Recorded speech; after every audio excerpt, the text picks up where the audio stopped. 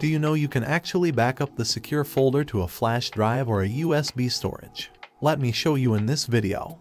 This is my Galaxy S23. I will back up the secure folder to a flash drive and then restore it to my Galaxy S24.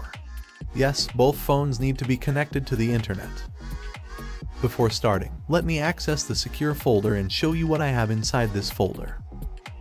I have 2 photos, an additional CPUX application, and a PDF file. Yes, there isn't a lot of stuff altogether because I just want to make sure it doesn't take too long to back up and restore for this video.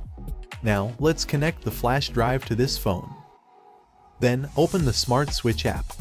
Tap the memory card icon in the upper right corner. Select USB storage. Since I just want to back up the secure folder, I will pick Custom and tap Next. Here, you need to deselect all the items. Then, select and go into Apps. Here, you only need to select Secure Folder and tap Done. Tap Backup here and follow the rest of the on-screen instructions to start the backup.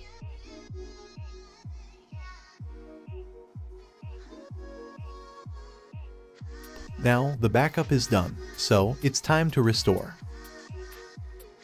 This is my Galaxy S24. I have already signed in with the same Samsung account on this phone. I will start creating the secure folder, which includes setting the password and enabling the option to allow my Samsung ID to reset the password.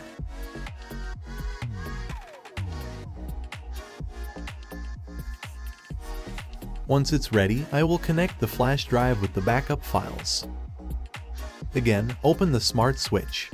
Tap the memory card icon. Pick the backup you want to restore in the Restore From section. Here, you can leave the Everything option selected and tap Next. Yes, the restoration process begins. Once it finishes, access the secure folder to complete the restoration. Yes, I have the CPUX application, the photos, and a PDF file on this phone. The restoration is successful. That's it for this video. Thanks for watching.